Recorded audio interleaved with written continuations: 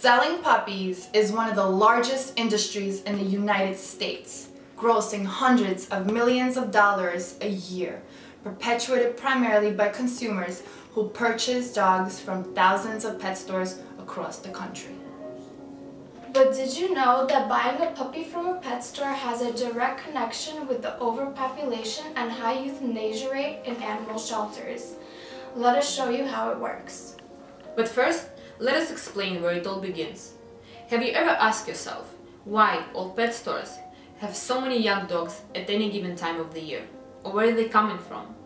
Those mysterious facilities are called puppy mills. You can't step foot inside of a puppy mill. You know why? Puppy mill is a commercial dog breeding facility that focuses on increasing profit with little overhead cost. The welfare and health of the animals is not a priority. That is why owners of puppy mills will go out of their way to hide the real conditions that the breeding dogs have to live in.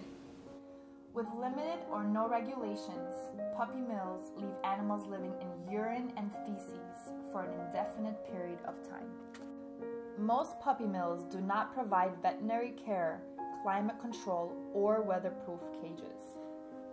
And most animals do not ever leave their cages and have no space to exercise. A 5-year-old female would have given birth up to 10 times in a puppy mill.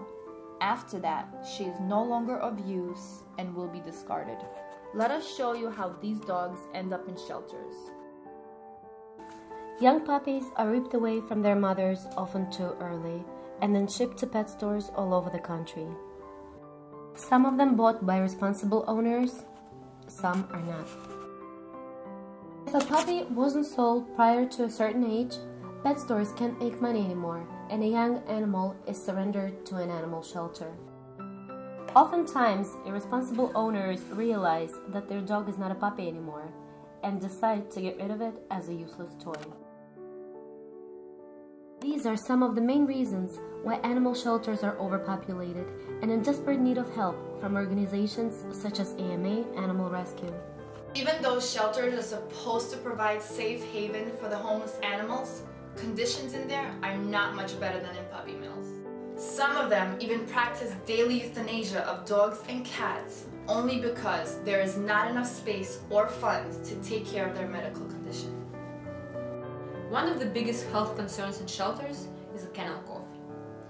Due to close proximity of cages, it is impossible to avoid. Although simply treated with antibiotics and fresh air, kennel cough is the quickest way to land an animal on euthanasia list.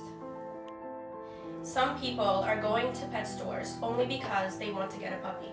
What they don't know is how many young and healthy puppies, as young as 8 weeks old, are waiting to get adopted in shelters.